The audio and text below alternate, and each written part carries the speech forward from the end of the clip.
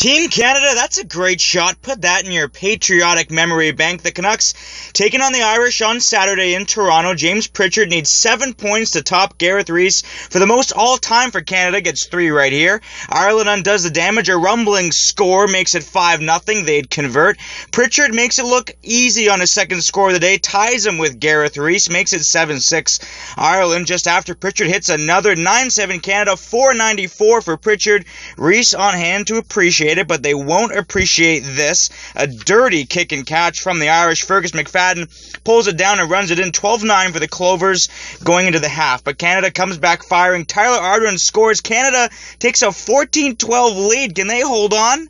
No, not a chance. The Irish would roar back in front of 20,000 strong at BMO Field, led by Fergus McFadden. Ireland scores 28 unanswered points. They win 40-14, but a great night for Canadian rugby. They gave it their all, and Toronto showed up. Canada takes on USA in TO next on August 24th. Colby Selinski for Black Press.